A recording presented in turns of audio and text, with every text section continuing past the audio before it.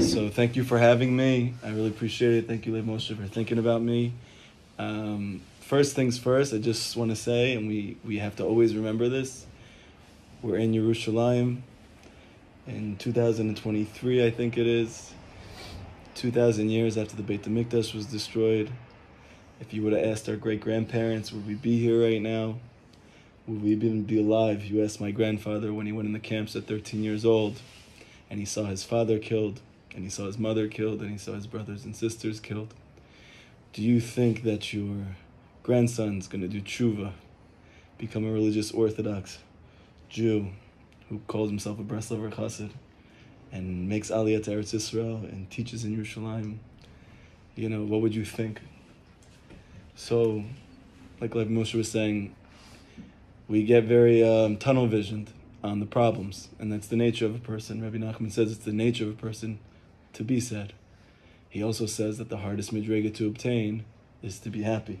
So it's an effort, it's a choice, and you have to constantly put everything you have into that effort. That's the fight Rabbi Nachman says between Yaakov and Esav. It's really the fight between joy and sadness. And we learn from the Gemara that you have to be proactive in fighting the Yetzer Hara.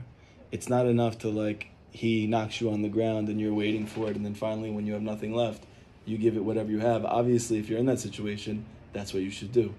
But the Gemara is saying good advice. No, you have to actively fight for joy. You have to fight for the right to party. That was Jews, no? Beastie Boys, they were Jewish. Okay. Everyone has their own spark, and it reveals itself in different ways. But they were little Breslovers, you have to fight for the right to be happy. It's not just going to come to you. It's not your nature, and we all know that. That's why we're all sitting here together. So first of all, Ashreinu, we're so lucky to be here. And even just personally, as a person who always felt like an outsider and a stranger, and no matter what my group of friends was growing up, whether it was the cool kids at one point, and then I was outcasted, and then it was the hippies and the stoners, and then I was outcasted, I never really felt home until I got to Uman.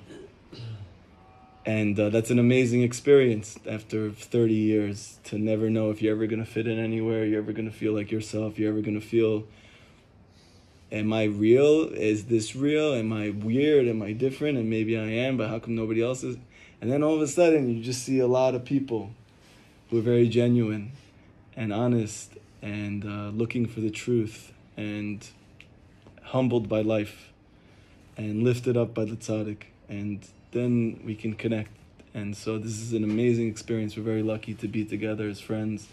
I'm sure the Rebbe would be very proud and is very proud and happy with us that we're here together. Rabbi Nachman says in the 65th Torah of the Likutei Moharan, the famous Baal Sadeh, master of the field, something that we lose track of, I think. We all know about the great master of the field, but we lose that second part where he says that everything that we do to do the Ratzon of Hashem, and really what is the Ratzon of Hashem? It's all the eitzes of the tzaddik. The more that we can bring those into our life, the more koach we're giving to the tzaddik to fight for us, to help us, and to tend to us in the field like we so need. And we're doing that by getting together as friends.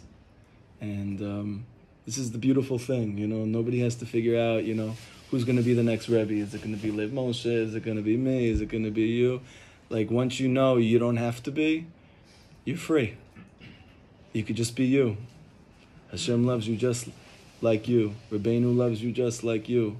And we could just be ourselves and do that together. And that's the most amazing thing. And that's really what everybody needs.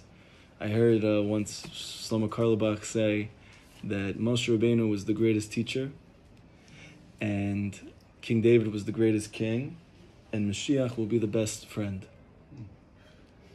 And I don't know exactly what that means, and I'm sure it's much deeper than it sounds, but on a simple level, I think it means maybe just to be a good friend is a very big avoda in our generation right now. And we can all feel that, that's mamish what we need. I was thinking as Rav Lev Moshe was talking about how it's not normal to be happy in the outside world, and really the most normal thing is to be happy. If you think about kids, if you see kids, if you have kids, Bezrat Hashem one day, you see their natural state is happy. Unless you mess it up by bringing home all your stuff and you're fighting with your wife, and we all grew up like that. But naturally, the kids are happy. Why are they not? Why are they happy? Because they're not worried. Why are they not worried? Because they believe everything's going to be okay. Rabbeinu's coming to say, let's get back to that. There's a story of the Baal Shem Tov, and one of his Hasidim said to him, why is it that everybody thinks we're crazy? Seems pretty pertinent based on what we're talking about. Why does everybody think we're crazy? And the Baal Shem Tov said back to them, I'll tell you a story. Once, there was a person, he was walking through the woods, and all of a sudden, he sees out of nowhere a group of people dancing. Like really into it. Real hippies. And they see a guy who's leading their dancing. Some type of cult leader. Moving his hands, going like this.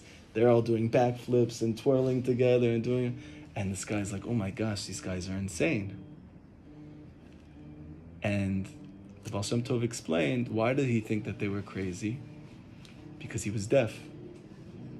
So because he couldn't hear, he didn't understand what they were doing.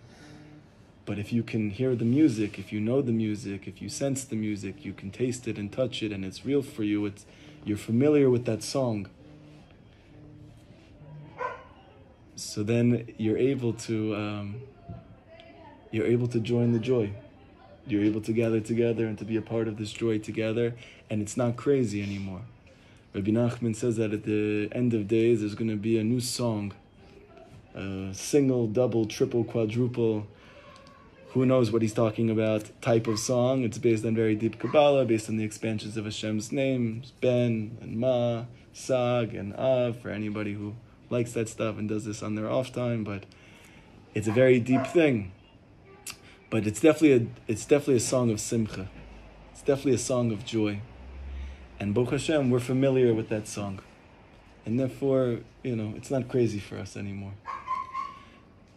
It's a very hard time people are going through right now. I saw somebody put out a shiur, I made Aliyah and now I'm in the middle of a war, something like that. For me, not that I anticipated a war, but I anticipated some type of war, because the pasuk says, Shchan eretz urei Emunah, dwell in the land and cultivate faith. Why you come to the land of Israel? So you can develop faith. Rabbi Nachman says, what is faith? Faith is not understanding. Something very simple. It's not a very deep thing. It's a very simple thing. What does it mean to believe? It means that you believe that which you don't understand. What puts you in a circumstance or a situation that you're not going to understand what's happening? It sounds like it's probably going to be difficult, because if it was easy, that means you understand it. Because Rabbi Nachman says that if you have da'at, you're going to be happy. If you lack da'at, it's going to make you frustrated. So really, it's about understanding. So comes Rabbi Nachman to say the greatest ma'ila is Emunah, and the place to develop that Emunah is in the land of Israel. So what do you expect when you come to the land of Israel? You should expect milchama. Rabbi Nachman has a story where he speaks about, there's this king, he gives this kingship over to his son. And he told his son, listen, I'm giving you the kingship in my lifetime, which is an amazing thing.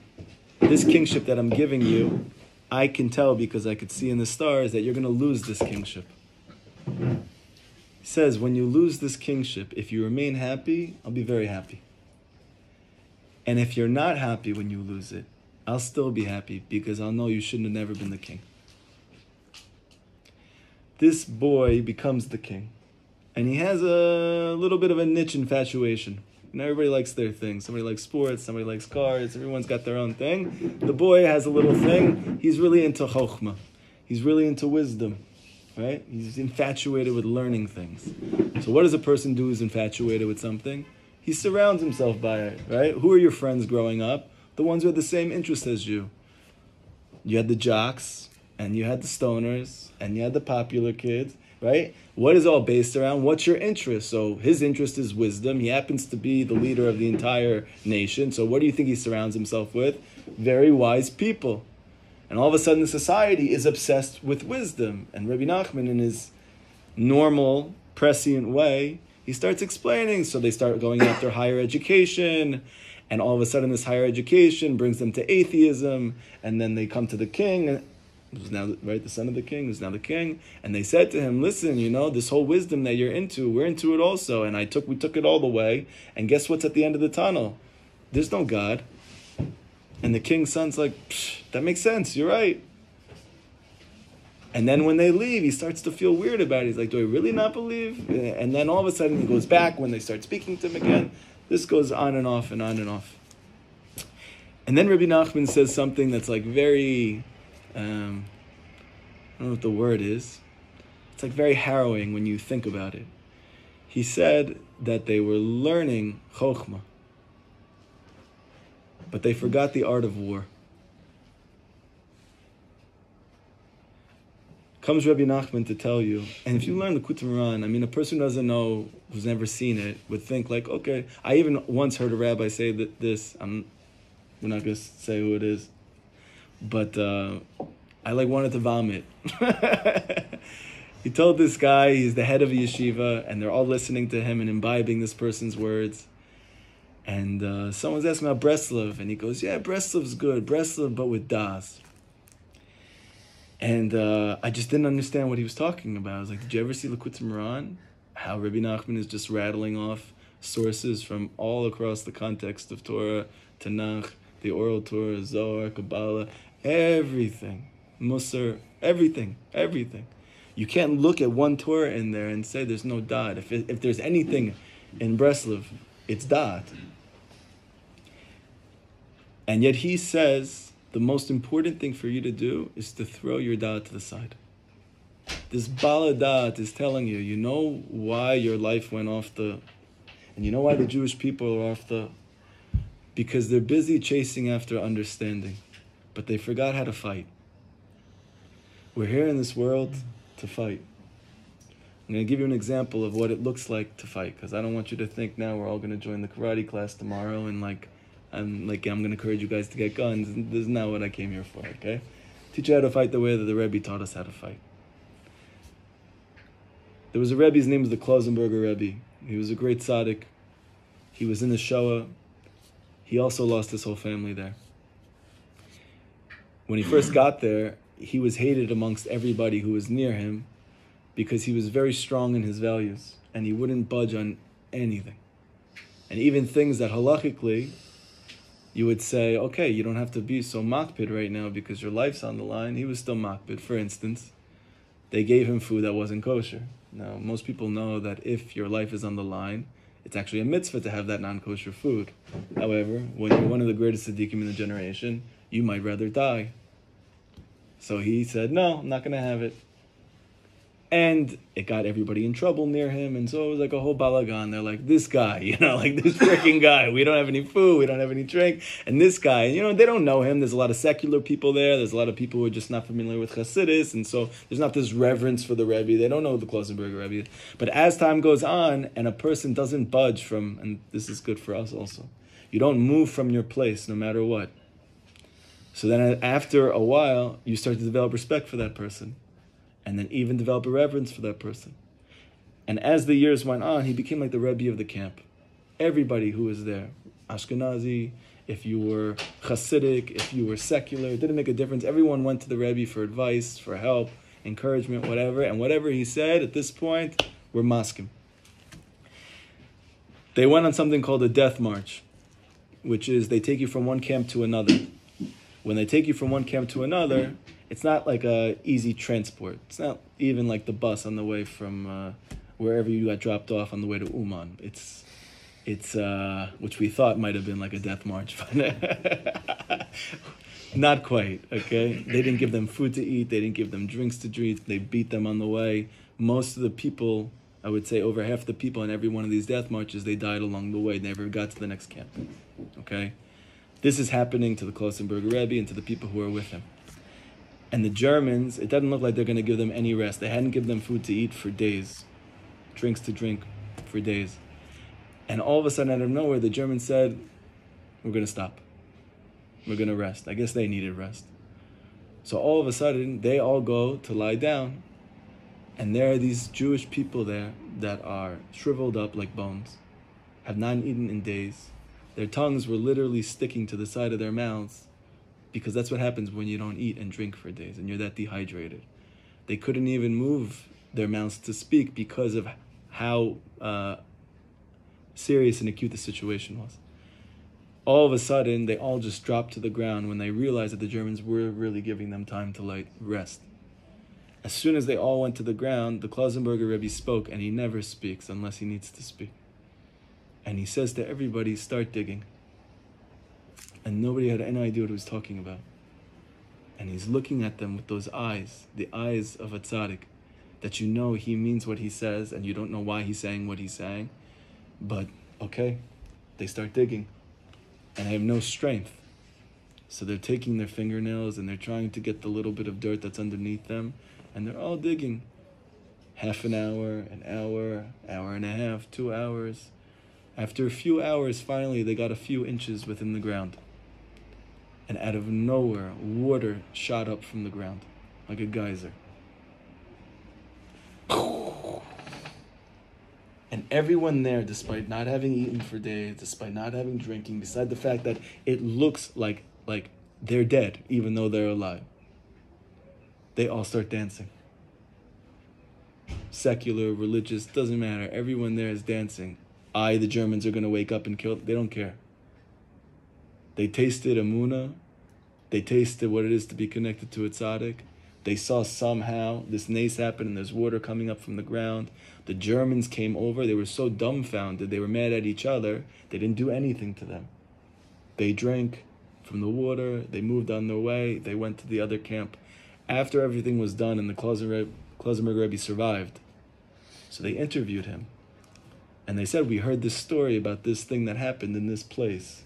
Can you tell us, how did you know that there was water under there? You know, were you studying maps before the show was started? You know, how could you be so... The Klausenberger said, huh? What do you mean? They said, how did you know there was water under the ground? He said, huh? What do you mean? He goes, how did you know there was water? How'd you know? You were so sure. You told them they were dead. They could have just lied down and finally slept. And you said, no, you can't sleep right now. Start to dig. And he said, I didn't know there was water under there. But the Gemara says that Yeshua can come in one moment. And I said, why not now? Rabbi Nachman says in the 7th lesson of Likutei Moharan, that's Emunah. Emunah is to believe that Hashem is Mechadish. It's not enough to believe that God exists. Muslims also believe God exists. Christians also believe God exists. What is Jewish belief in God? That Hashem is Mechadish. Why are we starting the Torah with Bereshit? Why don't you start with a mitzvah? Because not Emunah to believe in the mitzvot. You have to believe that Hashem is Mechadish. That Hashem renews reality at every given moment and He chooses what He wants whenever He wants. That's belief in Hashem. That's Emunah. And that's what we need to fight. And Rabbi Nachman says this Emunah is not just for the tzaddikim. I'm going to teach you this Emunah. I'm going to give you this Emunah. You follow my eitzes, you live with my advice, you learn my Torahs, I'm going to give you this type of Emunah. And you're going to be able to believe be'emet, that Hashem is Mechadish. Now a person might say to himself, but David, I feel so broken. You know, right now we're all having a good time, we're enjoying each other, we're drinking beers, this is Geshmak, Gavaldik, but you don't know what it's like when I go back home. I'm really broken. I'm very far from this Emunah that you're talking about. I don't even know what to do with it. Okay. So, we know that there are 6 Sedarim in Mishnayot. The first Seder is called Zroim, which means seed or sowing. The Gemara says, why is it called sowing? It's the Mishnah, it's the Seder of Emunah, it says. The whole thing is about faith. So, Pash Pshat is you need faith to be a farmer, right? Because it doesn't happen immediately. It's not like when we go on our iPhone and I have a gambling addiction and all of a sudden I just in one moment decide to splurge all the cash that I don't have, right? And you can do that in one moment. So that's not Emunah. What's Emunah? Emunah is, I have no idea what the elements are going to be this year. I have no idea who's going to come into the country, and I have to fight for this land. I'm going to put the time in, and I'm going to spend the time harvesting this wheat and doing all the 15 steps that the Gemara says to get the bread. It takes tremendous amount of Emunah to do that. But I think it's deeper than that. Rav Natan says in Likutei Halachot, how does something grow? You put a seed in the ground, and Baruch Hashem, this is one of the benefits of science, is that if you look at a seed through a microscope, what actually happens to the seed in the ground is it decomposes. It dies. And at the moment that the seed dies, at that very moment the plant shoots up from the ground. Mashiach is called Tzemach. It's one of the names of Mashiach, which means he sprouts.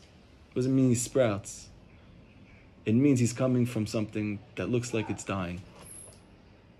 When a woman is giving birth, if you were an alien and you were watching from the outside, what do you see? You're coming in and all of a sudden you see a person sitting there. I'm not going to get too graphic, but there's a lot of blood. People look very nervous and tense. This person's screaming at the top of her lungs. And all of a sudden you see some human life form shooting out of her body. So what would you think? You would think that woman's dying, and you would think that thing that's coming out of her is dying. And everyone is there trying to manage the situation.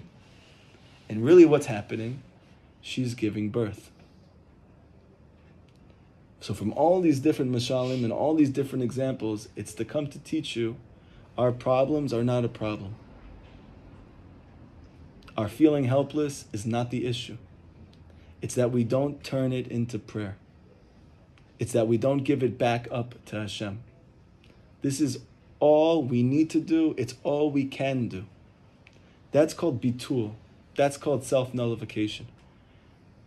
And this is the highest milah, and this is what gives birth to new realities. This is the seed that grows. So whether you're feeling great and you're excited to go do Hipodadut, or you're like me every day, and you're struggling, and you don't know how you're going to make it through the day, and your mom is just holding on, and you get to your car, or you get to the room, or you get outside, and you scream to Hashem, that's good also. The problem is we forgot how to fight. Rabbeinu is coming to teach us how to fight. Emunah is not some vague belief in God. Emunah, Rabbi Nachman says, is tefillah. Emunah is tefillah. It is prayer. So if a person says to themselves, oh, what are you talking about? I have Emunah. I believe in Hashem. But are you praying? If your Emunah is not turning into prayer, it's not Emunah. It's something, but it's not Emunah. Emunah means to pray. How do you get that type of Emunah? How do you get to the point that you could mamish go and scream out to Hashem and believe that something's going to come out of it? It says that Mordechai raised Esther. That word raised is coming from the root word which means Emunah. Amen. He raised her. According to Kabbalah, Mordechai represents the tzaddik. He represents the yesod. He represents like Rabbeinu for us. And Esther is the Jew who's concealed. Even she doesn't know. She's hidden even from herself. She's a spark of godliness inside of her. She has an emunah inside of her that's roaring, that's deep. She's a Jew. It's so deep for her. In fact, she's going to bring the Geula. But how does she ever get to the point that she can live with that faith, that she could even go back to Mordechai and say, we have to go pray now? Because Mordechai raised her. And even though it says that Mordechai was her uncle, we know that according to Chazal, they were married. So a person might say, well, I'm not married to Rabbeinu. So Rabbi Nachman says, well, that's a mistake. He says you should have two loves in your life. You should love your wife, and you should love the tzaddik. But you should love the tzaddik more. He said that. I didn't say it.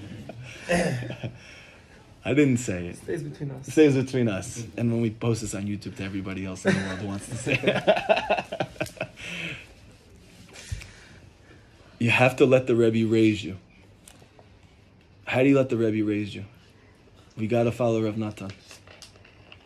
What did Rav Natan do? Rav Natan was a genius. He was Baki in Shas when he met Rabbeinu. Rabbi Nachman spoke about him, how he was so smart that he could see a building and he could know the dimensions just by looking at it for one moment, and yet He didn't think anything of himself. And as a result of that, despite the fact that Rabbi Nachman had students that were tzaddikim, that were Talmidei Chachamim, that were Mekubalim, none of them got what Rav Natan got. And I don't even mean like there's like a little bit of a difference. Rabbi Nachman said none of his students understood him at all except for Rav Natan. So what is it that Rav Natan did that was so special? He wasn't the smartest. He wasn't the best looking. He wasn't the most anything. So why did he get the Rebbe? How did the Rebbe raise him? Because Rav Natan said, I know a little bit, but Rabbi Nachman knows everything. What is a little bit in the face of everything? It's nothing. So what's the best thing that I could do right now? I'm going to take everything I know and put it to the side. That's called the seed dying. And you know what happens from that place? He starts to fill you up with his seed. Right? You're in union, you're married. He gives you hibodedut. He gives you chatzot. He gives you fighting for joy, doing whatever it takes to be happy all the time. And you know what's going to happen? With each and every eitzah that he gives you, be like, yeah, this isn't going to help. And then you try and you're like, oh my gosh, this really helps. And you'll be like, yeah, but that thing's a little bit crazy. And try it. And like, oh my gosh, this helps also. This really works. And then with each thing, you're like, oh my gosh, is everything he does works? It really works? Like everything he says is like, I could take this to the bank and cash this thing is going to work? Yeah, everything's like that. You have thousands and thousands of people who are going to Uman from all different backgrounds, from all different... I mean, look at me. I was an atheist my whole life. I wasn't even like, like Rabbi Akiva, that he wanted to bite the legs of all the whatever. I was mamash in college, and I was trying to go to religious people that I could find and convince them that God doesn't exist. I'm doing a lot of tshuva on this. Okay? I'm not a person who grew up religious. You know how hard it is for me to believe in the things that I'm saying? You know how much I've had to fight for these things? You know how many thousands of hours at this point I've had to do a hibodedut? How many times I've been pushed against the wall and I mamish feel like breaking and I have nothing else to do and I just throw myself on the Rebbe and say, listen, the Torah says, find the Rebbe and then don't move to the right or left of what he's saying. Sometimes people will say to me, but what Rabbi Nachman is saying, I can't do that right now. That's crazy to do. I'm like, listen, do what he says, and on the side that let's say it's wrong. Chas v'chalila, but let's say it's not really the right eitzah for you. So you know what you could say to Hashem at the end of your life? You told me to listen to my rabbi told me to do this. That's it. I'm not smarter than my rabbi. What else am I going to do? I'm doing what you asked me to do. Tell a story that I think maybe a couple of you know. So I'll tell you again because I know you guys love hearing the same story over and over again. I remember there was a kid in Queens. He was actually blind. Give me a lot of chizuk, actually. He was a teenager. He was with Bukharians in Queens. And he had a walking stick. And he couldn't see. And he loved Torah. So he was always at shiurim listening to Torah. His mom was always bringing him to different classes. And he was always asking people for rides to get to these things. And everyone was helping him get there. He loved Torah so much, he was the only one who came to every one of my classes. So unfortunately for him, he had to hear the same stories all over and over and over again. I used to always tell the story about how I met my wife, because, it's a pretty miraculous story. And he'd be like, oh my gosh, again? You're going to tell this story again? I can't take this story again. And then he starts repeating like word for word the whole thing. I'm like, okay, I guess I got to figure out like a new story to tell. So anyway, sorry. But here's an example for me in my life. So a couple of years ago, I got to Israel. And I'm so excited. I made it to Eretz Yisrael, the 20th Torah of Likutei Moharan. Rabbi Nachman says, if you get to the land, you can mamish call yourself an ish melachama. Say, I'm a man of war. You can say it and mean that. Like, oh my gosh, I made it here. I did it. I had the worst conversation I ever had in my life with my parents. I still haven't gotten over it. They still haven't gotten over it, but I'm here. We're doing this thing. Okay, great. So now, Rosh Hashanah is coming up soon, and now I'm not 13 hours away. I'm a few hours away. It's a little bit easier of a thing to talk to my wife about now, right? Please, 3 hours away. I'll get there and I'll get back. It's like nothing. Okay, great. I buy my tickets, and not only that, I had spent 2 years mechaziking these guys in Queens to come with me, but then COVID started, so then it didn't happen. They all got tickets. I bought my ticket. I'm ready to go. And then all of a sudden my wife texts me and she says to me, David, do you have like the documents you need to go there? Like, do you have a passport from Israel? I said, I said, no, but I have the American passport. They're like, she's like, I don't know if that's enough to go. And I was like, what are you talking about? And then like after I said that, I'm like, oh my gosh, is she right? And I texted somebody and asked them who would know. And he said, yeah, of course you need that. So I started to have a little bit of a mental breakdown. And then, I don't know how all the government systems work here. But, in America, everything's like chick-chock. You make an appointment. They have a million options. You can go tomorrow. Here, it's like, okay, a year and a half, 2 years, maybe. When you get there, they're going to ask for a document they didn't tell you about. And sorry, I'm just like letting go of all my stuff right now. Okay, but anyway, so I speak to my wife about it. She goes, listen, there's no appointment for months. Just go and tell them the situation, and hopefully they'll help you. So I'm going over there, and I don't know what I'm in for, but I see this guy over there. It's an Israeli guy. And I start to explain to him, listen, I don't have an appointment, but I have to go to Uman. It's very, very important. I didn't know I need this document. I have no way to get it now. Please, can you help me? And then I realized he doesn't speak any English. So he didn't understand it. And he told me, appointment? Do you have an appointment? I said, no. So he said, so get out of here. I said, no, you don't understand. This is life or death for me. I actually have to go. It's very, very important. There's no way for me to make an appointment by the time I got here. I literally just got here. So I'm stuck in the, whatever. All these people around me see how intense I am about the conversation, how serious it is for me. So they start to translate for me. They're like advocating for me to this guy. And the guy's listening to all of them. And he said, does he have an appointment? And he said, no. Okay, so leave. Get out of here. What are you doing here? So I try, and I'm finally walking away. As I'm walking away, it hits me. I'm not going to go to Uman. And I went to my car, and when you're invested in this, and this is your whole life, and you're talking about it every day, and you're doing it every day, and you really believe in it, and you can't go to Uman, it hurts. I'm sitting in my car, and I just start crying like a baby. Sitting there thinking about, oh my gosh, all my guys from Queens are going for the first time. I'm not going to be able to go. After 2 years of not going, I haven't seen my ready. I can't. It was like a little bit of a death. Part of me died. But then something sprouted out of me. I start screaming to Hashem, just out of nowhere, pitom. I fight for you every day. I fight for the Rebbe every day. I'm not perfect. I make a million mistakes. I have so many lackings. I can't count all of them. But I haven't given up yet, and I fight for you every single day. I need you to fight for me. And that's getting louder, and I'm screaming it, fight for me. Fight for me. And tears are coming from my eyes, and I'm screaming, fight for me at the top of my lungs. And all of a sudden, I get a call from my wife.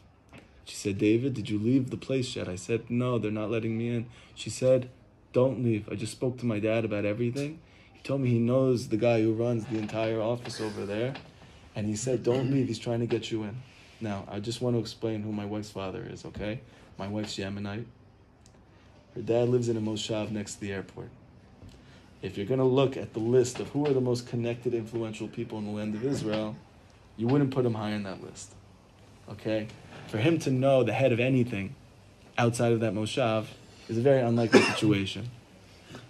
And I'm sitting there and I have no idea what's going on. I'm so emotional because I was just screaming for like the past 10 minutes. And I'm sitting there like not knowing what to do. And all of a sudden she texts me, she said, David, go back in and tell her you want to see this person. And I'm I have so much adrenaline right now. I don't know what's going on. I'm walking in the place. I tell the guy, can you let me in? He said, appointment? You have an appointment? I said, no, but I need to see this person. And his face like went pale. And he goes, 1 second. And he goes to the back. It says, come in. I come in. All of a sudden, there's all these people there waiting. They all go before me. Everyone leaves. I'm the only one left.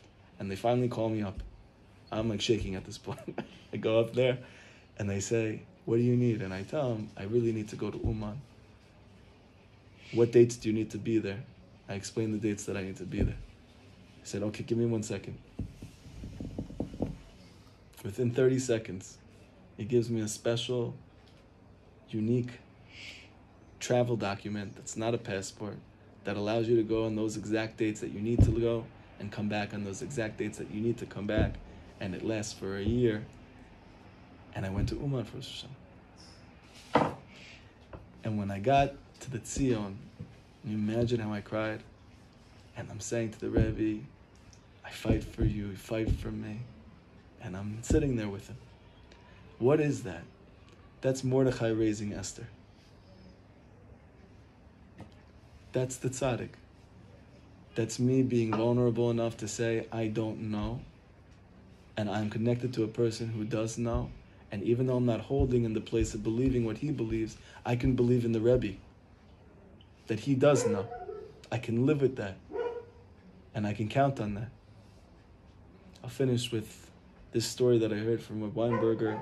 I forget the Rebbe's name, so please forgive me, but it's connected to this whole story. And I hope this just kind of brings the whole idea home. And Bezrat Hashem, we will spend our time wisely when we go back. Not trying to go online, on Facebook, and trying to influence other people to spread awareness of whatever. Don't be busy with all this stuff. There's one thing that works. There's the only thing that works. If you look in the Torah, there's only one thing that ever saved us from anything. It's prayer. If you go back to us leaving Mitzrayim, it was we screamed out to Hashem. If it was us leaving Persia, it's because we got together for 3 days and we prayed to Hashem. What is Mashiach going to do? Rabbi Nachman says he's going to teach us how to pray.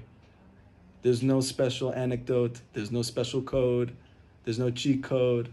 There's no special meditation. There's no higher level of consciousness. There's one thing that we can all do is pray. Think about it. What's the one thing that everybody can do? Everyone can pray. What's the one thing everybody can do? Everyone can be alone with Hashem. Everyone can do that. This is what we need to do. Rav Weinberger told a story about this Rebbe. Again, he was in the Shoah. This Rebbe became very close with a secular Jew who was in the camp with him. The secular Jew didn't know he was a Rebbe and didn't care. And he called him by his last name. I'm just going to make up a name right now. I'll say Schwartz. Okay? Schwartz. Kept calling the Rebbe Schwartz. Hey, Schwartz. No. How's it going to go today? We're going to live. We're going to make it to tomorrow. What do you think, Schwartz? Schwartz is very humble. He's a tzaddik. So he says, I don't know. Hopefully, Bezrat Hashem, it's going to be good. One night, after being there for a long time, and they got very close during this time period, all of a sudden, the Germans came in the middle of the night and woke them up and said, come, we have an activity we need to do. Everyone gathered together. They all come outside, brings them to the side, says, okay, we're going to dig a ditch right here. It's very important.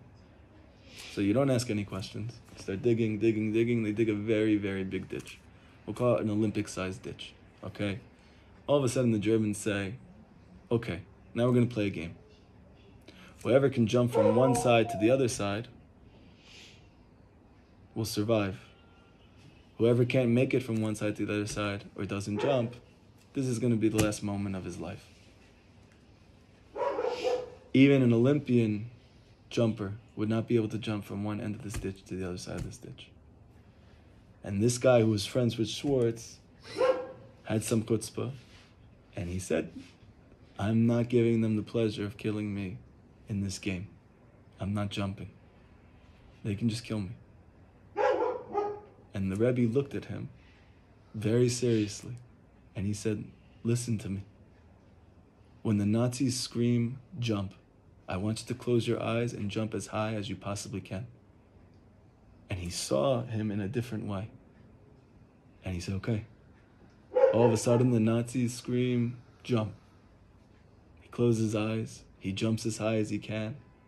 He opens his eyes. And he's on the other side with the Rebbe. And you look back down, and you see all of the bodies of all these Jewish people in that ditch.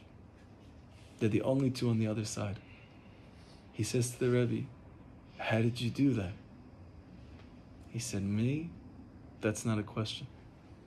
I hang on to the coattails of my ancestors. You, that's a kasha. How did you make it? He said, that's also not a question. I held on to you. We're not the Rebbe, and that's okay. And we may not believe in Hashem like Rabbi Nachman does. It's also okay. But we can hold on to the Rebbe. And whatever is going on in your life, and whatever is going on right now in the world, even if Nazis, Arabs, terrorists are saying jump, okay, hold on to the Rebbe and jump as high as you possibly can. I got out of my Hibbodah dude a couple days ago, and I said, Hashem, what do you want from me? Tell me what you want from me. I don't know what to do right now. I turn on the radio, and all of a sudden I hear a song. The song happens to be something that Rabbi Nachman said. You guys all became tzaddikim. Very nice. That's not really what I intended. I was really hoping you'd be like wild animals roaring in the forest. This became a song. That was the song that was on the radio. Cats? No, it was another version. No, nothing I never heard. I don't know what it was. It was like, what are the chances of this? I'm turning on the radio. It's an Israeli radio station. It's not like a Uman, a radio station. It's like a normal mainstream radio station, and they're playing this song, and I'm thinking to myself, oh, okay. We don't have to be tzaddikim. Just try. But we could all scream to Hashem. And Bezrat Hashem, we're going to take that with us. And you should know, yes, they're soldiers, they're in the front lines, and we should support them in every way that we can. But we're also soldiers. Yisrael means that we fight with the divine and we win. That's what it means to be a Jew. And we have the Sar of Esav right now who's hovering over us, and he's telling you, you're done. Okay, so we hold on to the tzaddik and we flip him. And we say, not until you bless me first. Because there's no way I'm going through all of this, and it's for no reason. There's got to be something amazing that's going to come from this. There's got to be something messianic that comes from this. There has to be something Geula that comes from this. Something needs to give birth right now. That's our Emunah. That's our faith. And that comes from screaming to Hashem. With Hashem, we should all be able to do that together and to see the coming of Mashiach be'emet soon in our days and be on the Rosh Hashanah like Rabbi Nachman says and get to see that b'schut our Emunah we had Geula and we were a big part, Bezrat Hashem, of bringing that to the whole world. Amen. Thank you guys. Amen.